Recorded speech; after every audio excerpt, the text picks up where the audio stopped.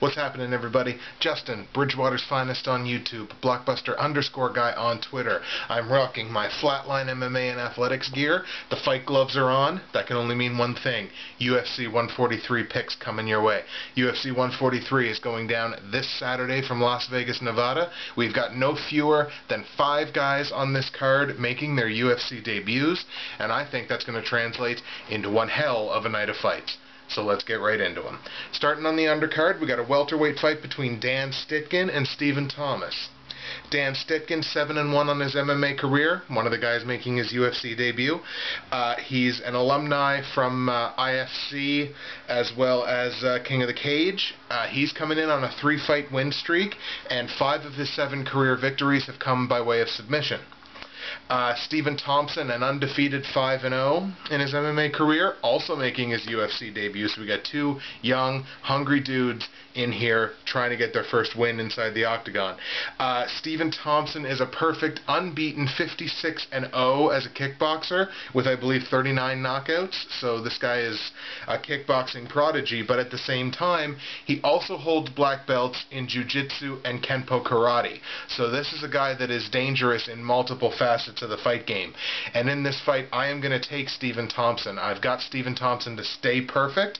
I figure he'll probably win the fight by TKO. Obviously, he's a stand-up guy, and as long as he can keep the fight standing, then I think for sure he's going to come out on top here over Stitkin. If Stitkin can get the fight to the ground, he's definitely going to have a better shot, because like I said, 5 of his 7 pro wins have come by submission, but I'm going to take Stephen Thompson by a knockout or TKO. Moving on, middleweight fight between Rafael Natal and Michael Kuiper, K-U-I-P-E-R, however you happen to pronounce that. Rafael Natal, 13-3-1 in his MMA career, 1-1-1 in the UFC.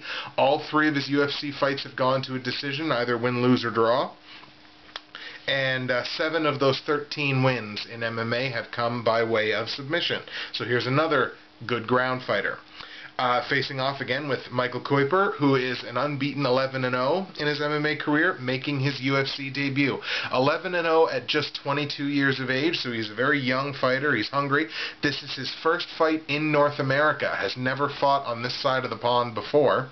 All of his other fights happening spattered across Europe. And he has finished 10 of his 11 opponents. So he's only had 1 fight go to a decision. I'm going to go with the experience factor in this one, and I'm going to go with Rafael Natal. I figure this fight's probably going to go to a decision.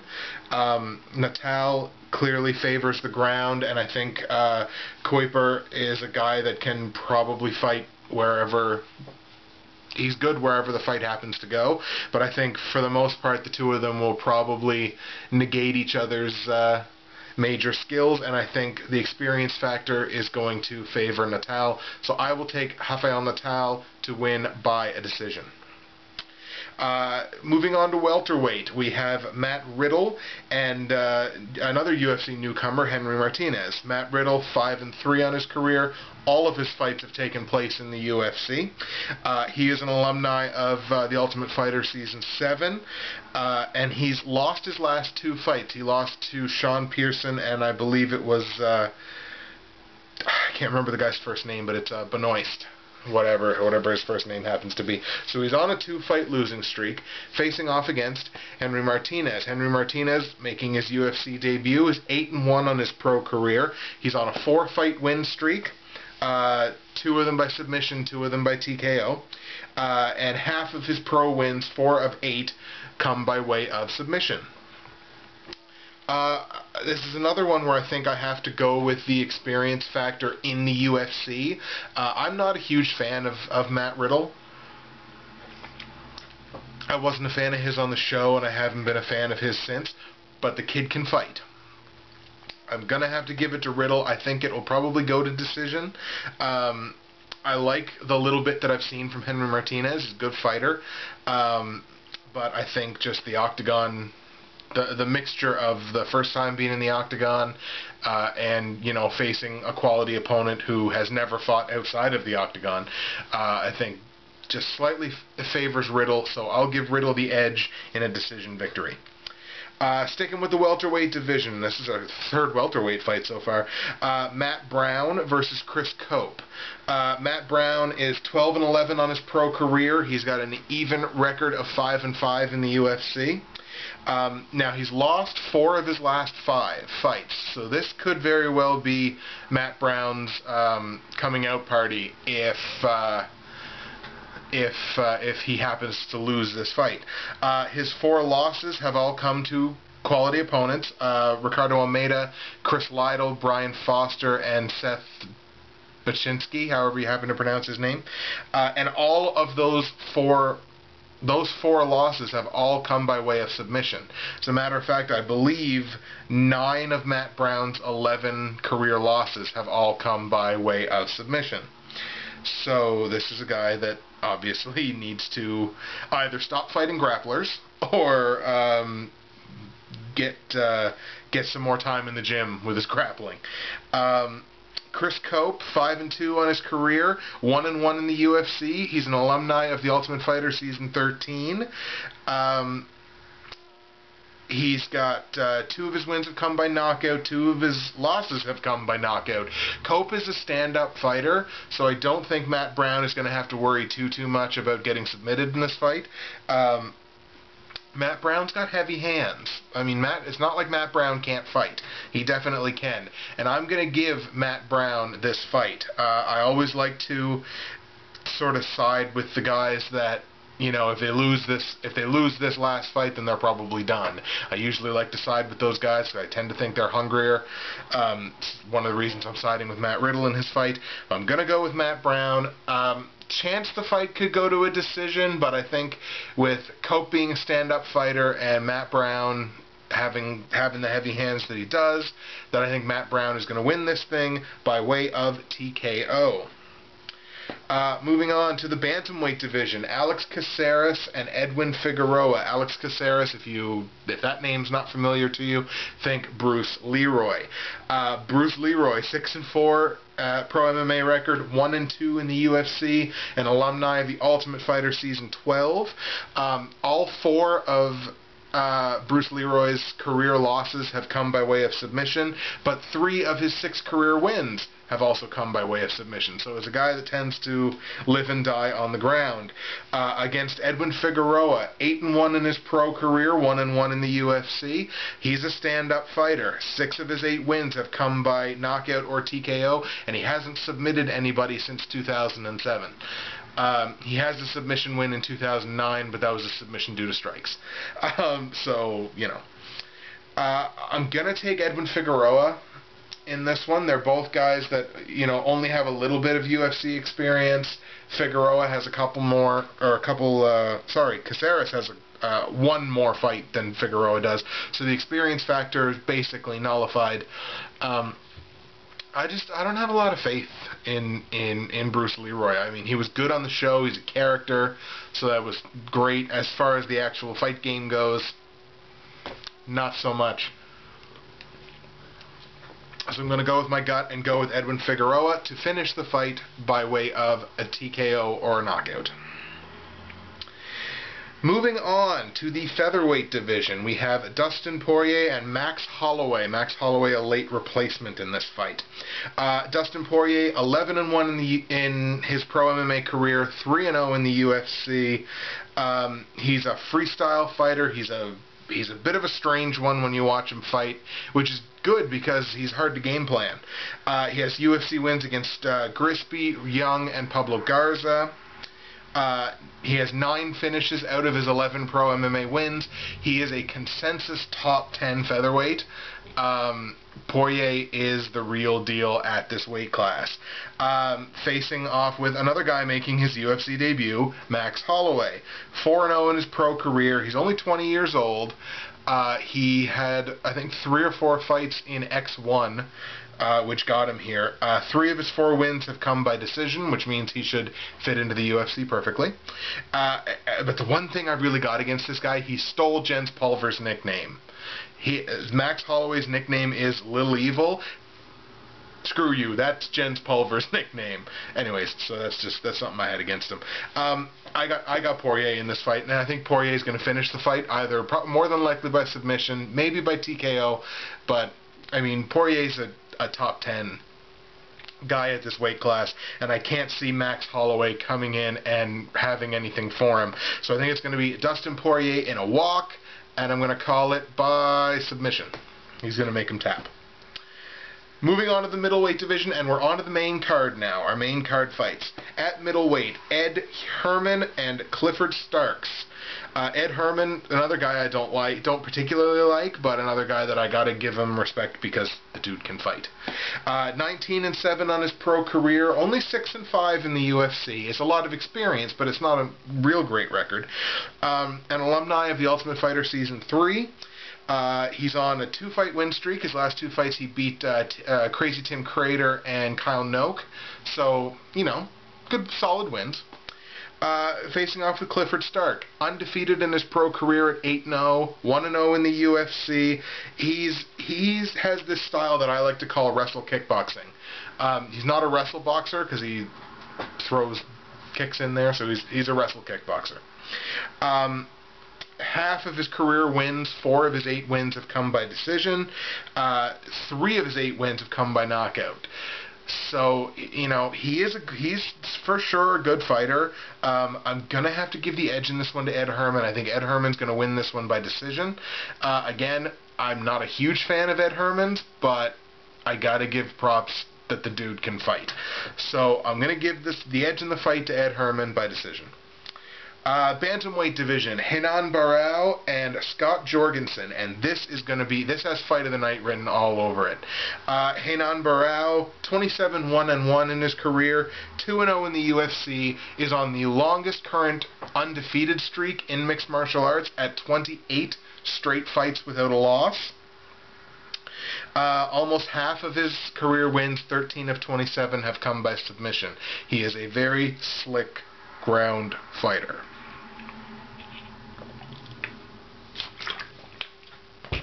Got all choked up there. Scott Jorgensen, 13-4 in his pro career, also 2-0 in the UFC. He had 10 fights in the WEC, so he's a big veteran of WEC. 10 of his 17 fights have gone to decision one way or the other. I believe he's won 7 decisions, lost 3 decisions. This one, to me, is all about Renan Barão. I am so high on Renan Barão. So high, as a matter of fact, I really hope I'm pronouncing his name right. You know, 28 straight without a loss is just phenomenal. And to do his last 2 in the UFC proves that it's not like he's not just walking over scrubs. He's actually doing it at the UFC level, too. I think Renan Barão's got the stuff to submit Scott Jorgensen.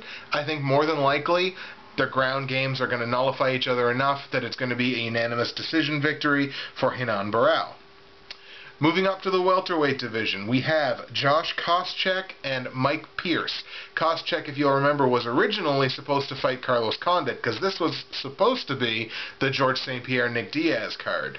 But, of course, GSP gets hurt. So Condit moves up to fight Nick Diaz, and Josh Koscheck is stepping in there with Mike Pierce. Koscheck 16-5, all but 2 fights in the UFC, so he's 14-5 in the UFC. An alumni of The Ultimate Fighter Season 1, so he's been here from the beginning. And in his last fight after that, his broken orbital bone at the hands of GSP, has a vicious knockout with 1 second left in the first round of Matt Hughes. Anybody that knows me knows I'm a massive Matt Hughes fan, so I was kind of upset when that happened. But I've turned around on Josh Koscheck too, so I wasn't too broken up about it. It was an excellent knockout, and I'm glad to see that Koscheck came back from his orbital bone injury. Mike Pierce, 13-4 on his career, 5-2 in the UFC. All 4 of his career losses have come by decision, and you know, he's got 5 wins in the UFC, but he doesn't really have any real notable wins.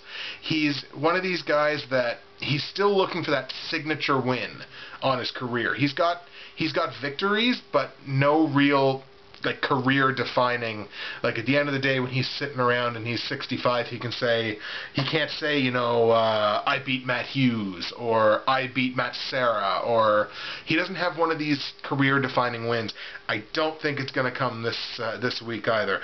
I've got Koscheck in this fight. I've got Koscheck winning this fight by way of TKO or knockout, whichever you prefer.